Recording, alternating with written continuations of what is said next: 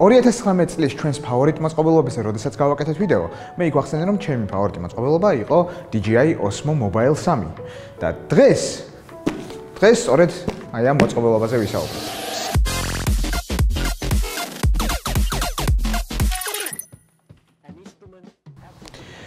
რა არის DJI Osmo Mobile 3?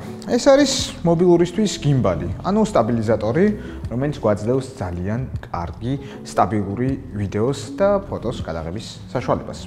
ანუ თან კომპაქტური არის, პატარა არის და ყველგან სატარებლად ძალიან მოსახერხებელი არის. რაც შეეხება თვითონ DJI Osmo Mobile-ის კომპლექტაციას, მოყვება ხოლმე თვითონ რა თქმა უნდა ეს DJI Osmo Mobile 3 თავისი ჩასადებით და ასევე კომბო პაკეტიც არის, რომელიც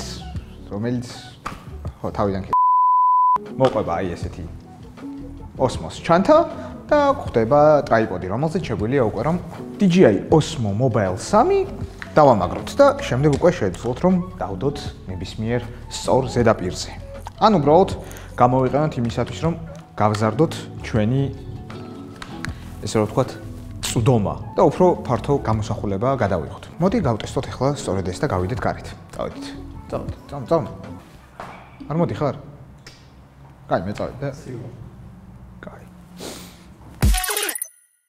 მოკლედ აი გამოვედით გარეთ და უნდა გავტესტოთ DJI Osmo Mobile 3 თავისი აი ესეთი პატარა ტრაიპოდით. იმისათვის რომ გამოვიყენოთ გიმბალი, უნდა ჯერ გავხსნათ და მე ტელეფონი გვჭირდება იმისათვის რომ ამ გიმბალზე დავამაგროთ.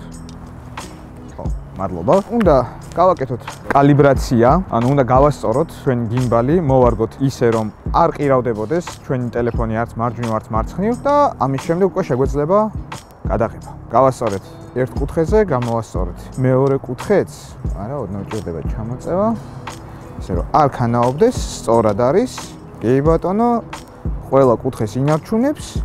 ახლა შეგვიძლია რომ ჩვენი Osmo Mobile 3 ჩავრთოთ. ჩართვისთვის ვაჭერთ აი ამ ღილაკს და გიმბალი ზად არის სამუშაოდ.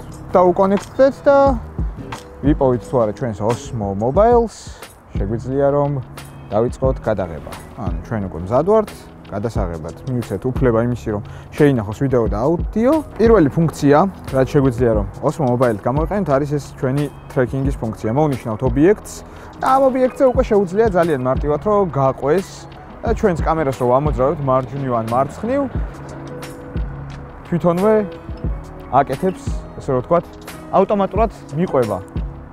გიმბალის ჩართვის ღილაკზე ორჯერ დაჭერით იცვლება გადაღების მოუდი, ანუ პორტრეტიდან გადადის ლანდშაფტურ გადაღების მოდზე და შეგვიძლია ასევე ამ ღილაკზე გავაკეთოთ კუსტომიზაცია და დავაყენოთ ხოლმე ნებისმიერი რამ, რაც გაგვიხარდება. მე ძირითადად მიყენია ხოლმე ის, რომ შეიცვალოს გადაღების მოდი ფოტოდან ვიდეოზე ერთი დაჭერით და გადაღებისთვის კი შეგვიძლია დავაჭეროთ უბრალოდ გადაღების ღილაკს და იწერს ვიდეოს. გადაღების ხარისხსაც შეეხება აპლიკაცია ჯერჯერობით გვაძლევს მხოლოდ და მხოლოდ 30 FPS-ში გადაღების საშუალებას Full HD-ში და 4K-ში, ხოლო 720p-ში შეგვიძლია 30 ან 60 FPS-ით გადავიღოთ. რაც ჩემი აზრით მაინც მშვენიერი არის, იმიტომ რომ გამოსახულება ძალიან კარგი აქვს ამ აპლიკაციას. ასევე შეგვიძლია time-lapse-ი გადავიღოთ, hyperlapse ვიდეო, ან უბრალოდ ავდგეთ და პანორამა გადავიღოთ, რომელსაც განახებთ როგორ მარტივად ხდება ამ გიმბალით. მოკლედ პანორამას გადაღების დროს იღებს 9 ფოტოს და მე უბრალოდ ერთმანეთზე ესე რომ ვთქვათ გადააბავს და გამოვა ერთი ძალიან დიდი კარგი ფოტო.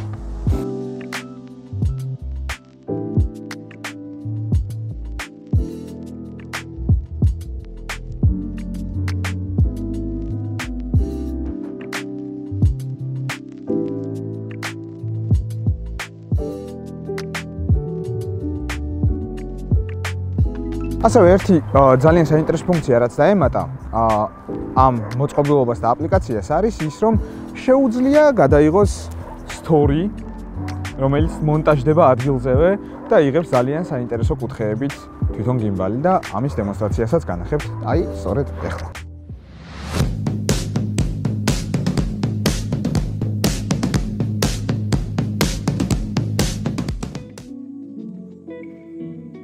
ერთი რამ კიდევ რაც მე ძალიან მიყვარს Osmo Mobile 3-ში არის ის, რომ შეუძლია იყოს პორტატული დამტენი და ამისთვის გჭირდება უბრალოდ USB კაბელი, რომელიც ჩვენს ტელეფონზე შეიძლება რომ შევაერთოთ. ანუ ამ შემთხვევაში USB Type-C ვიღებთ, ვაერთებთ შესაბამის პორტში Osmo Mobile 3-ისა და ვიღებთ შემდეგ უკვე ამ კაბელს და ვაერთებთ ჩვენს ტელეფონში. და ჩვენი ტელეფონი უკვე იტენება. ასე რომ თუ გჭირდება ბატარეა, შეგვიძლია გამოვიყენოთ Osmo Mobile 3 სწორედ ამისთვის.